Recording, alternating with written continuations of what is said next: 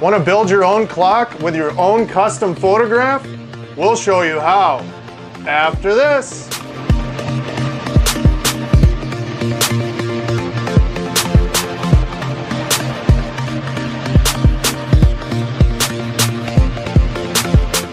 I'm Kyle from Adventures at Home, and in this video we're going to show you how to make your own custom clock. All you're going to need is some pallet boards, some stick-on vinyl, and a clock mechanism. Let's get to work. Okay, step number one is going to be to just cut the ends off of our pallet boards to get rid of those nail holes. You can just take these right over to your saw and cut the nail holes off wherever. I'm choosing to actually mark these out just because I'll probably use the ends of those for something else. Alright, let's just go ahead and knock those nail holes off the ends of the board.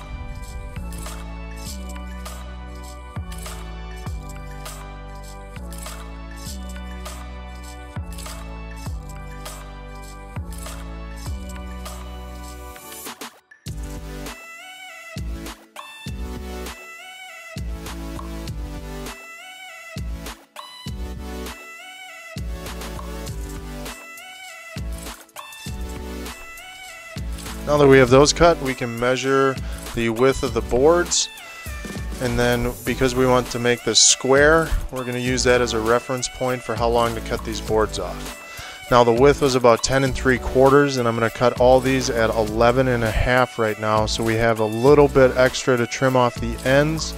That way when we're all done we can square everything up on this project.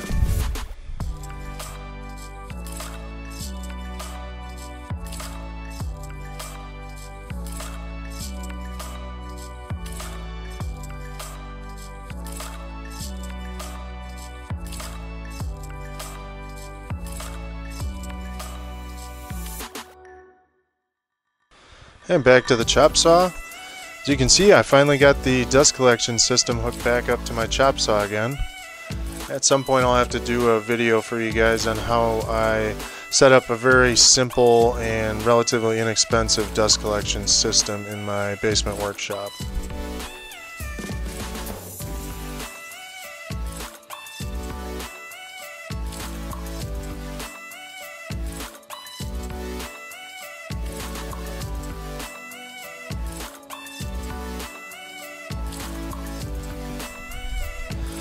Now we can lay them all together about where we want them. We are going to use dowel or fluted dowels to join these together so we can lay them out. We're going to use 3 in each board so we can mark on each board where their location is going to be.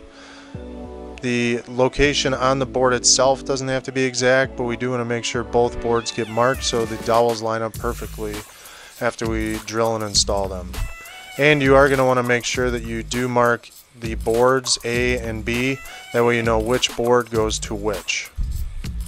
Now with the jig we're going to be using, we are going to need a square line straight across where we made our marks, so we're going to go ahead and do that now.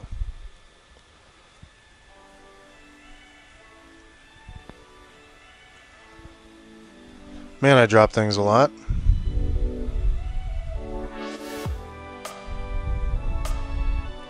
Now we can use our jig to drill holes out for our dowels. This jig makes it super simple and makes sure that the dowels are perfectly perpendicular to the work face. If you guys want to check out this dowel jig joining kit that I'm using, I'll put a link to it in the description down below. This one's super simple and makes you doing dowel joints very simple.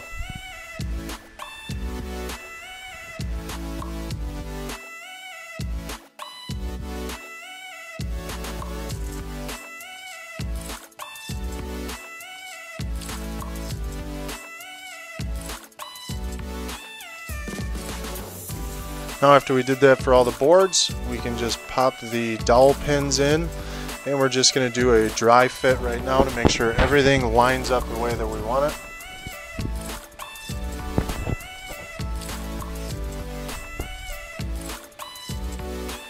That one's looking good.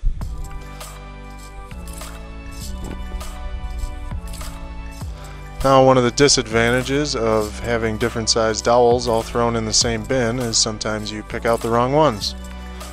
One of these days I'll get over the top organized and have them all in their own separate baggies or bins.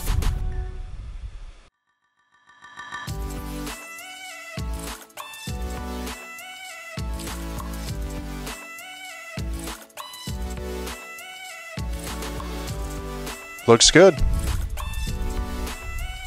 Now we can go ahead and take those apart. Yeah, you'll probably need pliers to pull those out.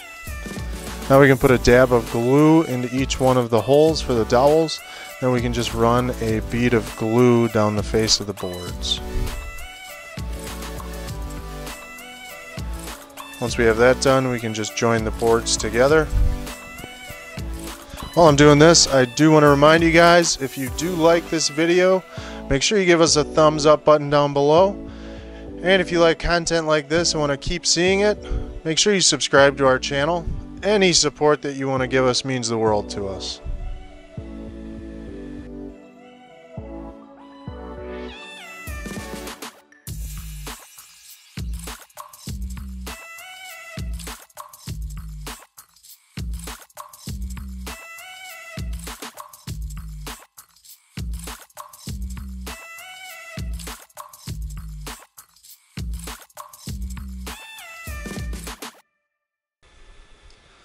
Now you can see it takes a little bit of force to get these together, which is great. We're going to have a nice strong joint when we're finished. Now we'll just add some clamps just to hold everything semi-rigid while it dries. It doesn't have to be perfect, but once you have the clamps on, you notice it can kind of bend the boards up a little bit, so we'll just make sure that you go back and flatten those out before you leave it to completely dry. Now that that's dry, we can run this through the table saw to square everything up. I'm going to want it square to the top face of the board. That way the clock doesn't look slanted when it's on the wall. So I'm going to use my miter gauge to run the first edge through, and then I can use the fence on the saw to run the other edge of the board through, and we can get it perfectly square at that point. Now the bottom of the clock isn't going to be perfectly square, and I'm not too concerned about that because I do want to leave the rough edge on that board.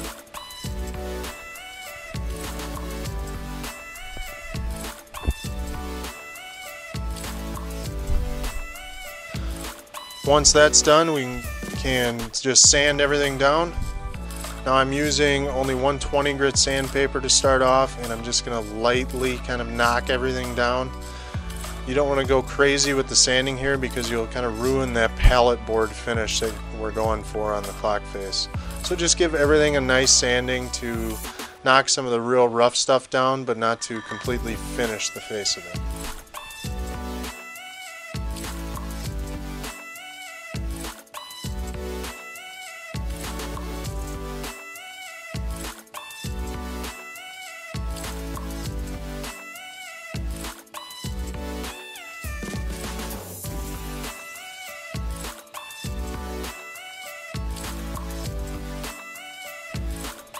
Next step, we're going to find the center of our clock face, and we're going to mark that, and that's where we're going to drill our hole for the clock mechanism spindle to go through. I'm going to use a center punch just to make sure the drill bit doesn't wander on me at all when I go to start this hole. For this one, we're going to be using an 11/32 drill bit, and it's just slightly smaller than the clock mechanism, but just make sure you check yours to find the right size. Now we can apply just a satin clear coat. This will give something for the vinyl to adhere to better rather than just the bare wood. While that's drying, we can move upstairs and we can use our Cricut machine to cut out our vinyl decal. Now you guys don't need to use one of these, of course. You can just buy some adhesive vinyl and you can use a scissors or a hobby knife to cut your own out. Now we're back and we're going to take a 1/4 inch piece of board and we're going to use that as a backer, not only to adapt this to the correct thickness for the clock mechanism that we're using, but this is also going to give us a flat face across the entire back of the clock for the clock mechanism to sit on. We did get a little bit of waves in it just because of the way, you know, they're unfinished pallet boards. So by putting this on there, we can make a nice flat surface for the clock mechanism to sit on. Once we're done there, we can lay this where we want it. We're just going to mark it on the board so we can find it again.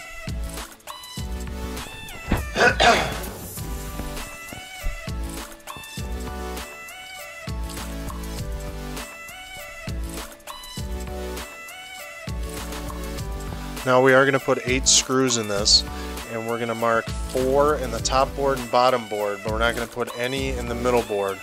And that way when we tighten this down to the top and bottom board but not the center, this will pull everything straight and give us a flat, straight board across from the top to the bottom. And if you would put some screws in the center, it could pull it down and potentially leave the same waves as the board face already. So we'll just use the center punch again.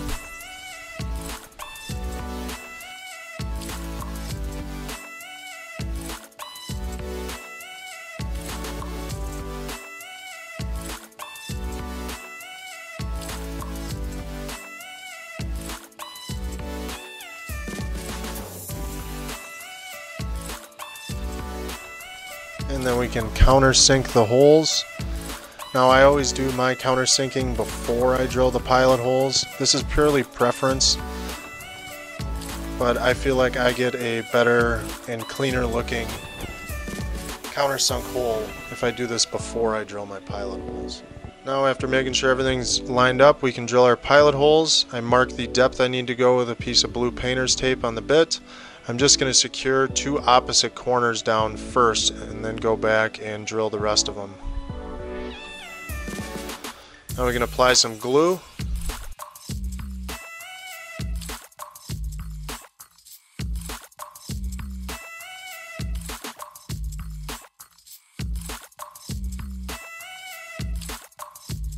We can get that lined up once again, and we can just drive in those 2 screws on either corner of our board.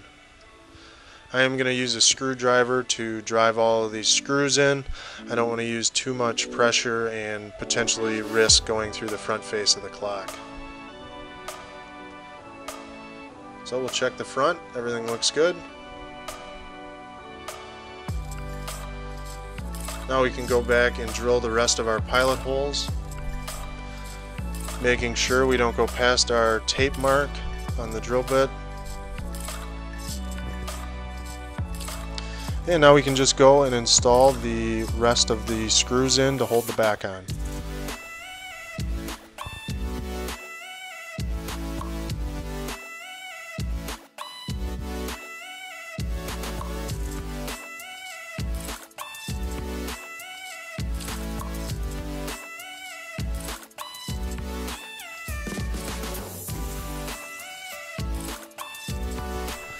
We'll just lay a backer board down now, and we're just going to change the drill bit out to the one we used to drill for the spindle, and we'll just run it through, and that way we'll have a perfectly lined up hole between the front face of the clock and our new backer board. Now we're just going to rough up the clear coat on the front face of that, and that'll give the vinyl something to adhere to better.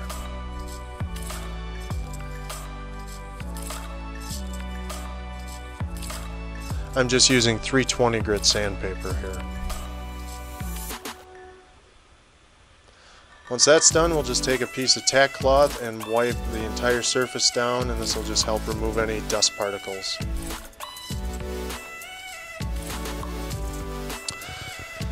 And here's our finished vinyl decal that we're going to be putting on there. We're going to lay it onto the clock face where we want it. And before we go taking any of the backing or anything like that off, we're going to mark down exactly where we want it. So I'm going to take a Sharpie and I'm going to mark just on the clear transfer paper. And then once I have that, I'm going to go back around with a mechanical pencil. I'm going to mark where those Sharpie marks meet onto the wood. That way, after we get this on, I can just go back with an eraser and just take off those real light pencil marks that I used to line this up.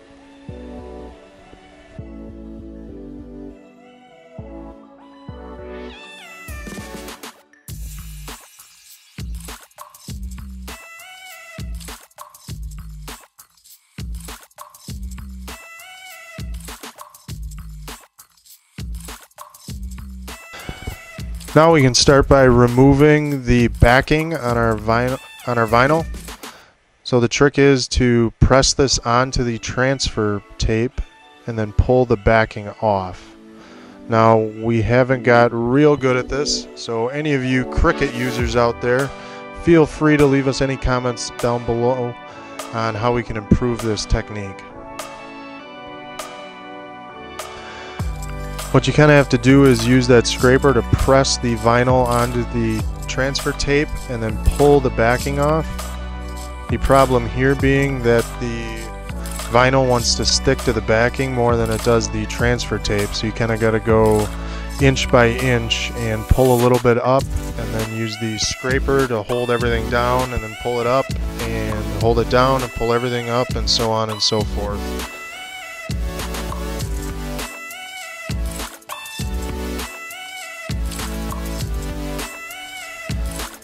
So why don't we jump ahead to where we have it almost off.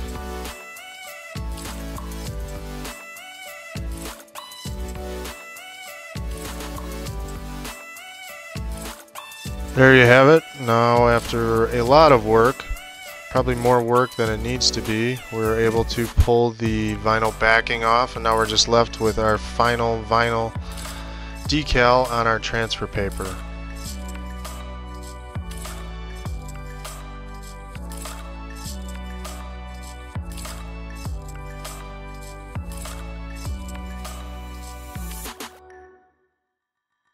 Now we can lay this down, going ahead and lining up the Sharpie marks with the mechanical pencil marks on the board. This isn't going to adhere immediately, so you do have a little bit of wiggle room. It won't fully stick until you press it down.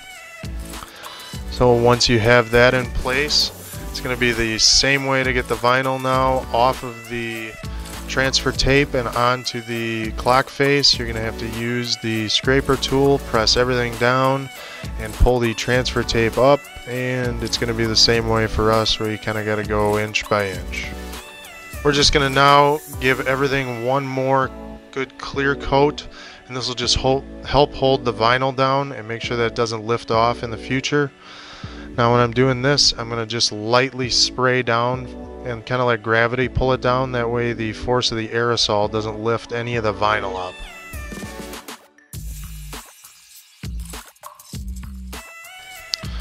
Alright, now we can install the clock mechanism.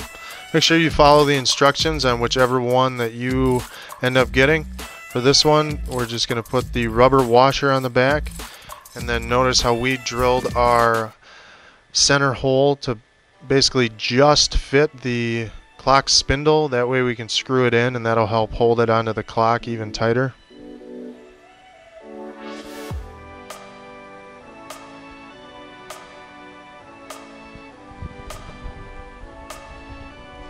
If you guys do need a suggestion for a clock mechanism, I can also put a link to that in the description down below that you guys can check out.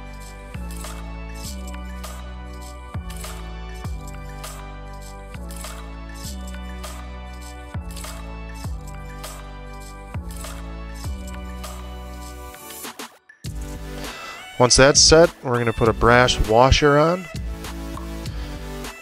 And following the brass washer, we're going to put a brass nut.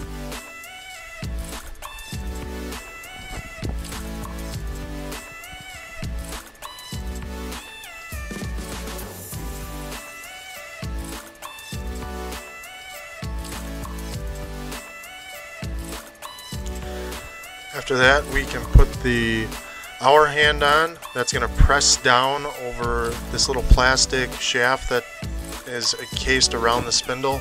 It's going to take a little bit of effort to press it down on, but it's going to almost feel like you're going to break it. But just use a finger on either side and just press down gently, and it'll pop into place. And you'll also see that I removed the plastic protective coating on the hands before we put them on the clock. Once you have these on the clock, it's kind of a pain to get that protective coating off. Next, we can put the minute hand on. This is a slotted hole in it, so it can only fit on the spindle one way. says to line everything up at 0, 0. So that's what we're doing. Now a tiny little brass nut goes on to hold the minute hand in place. Because these are brass, make sure you don't cross thread them, and if nothing is spinning on with relative ease, don't try and force it. Because brass is a soft metal, you can't strip them easily. Once that's done, the second hand just pops into place on top and holds them all on.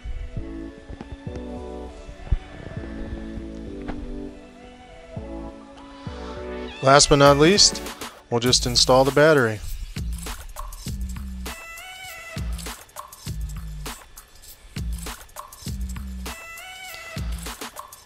And everything appears to be working good. Second hand's ticking away. So here it is, the final product. Your own custom clock. Relatively cheap and easy. Now we made this for Ryan's room as we're going to redo it as he gets a little bit older, and we're going to have more of an outdoor theme to it. So stay tuned for some more videos where we make some more projects like this. If you like this video, make sure you hit the thumbs up button down below. And if you want to keep seeing more content like this, make sure you subscribe to our channel. If you want to be notified when our next video comes out, make sure you ring the bell as well. We appreciate any support that you'd like to give us. And until next video, I'm Kyle, helping you create your own adventure at home.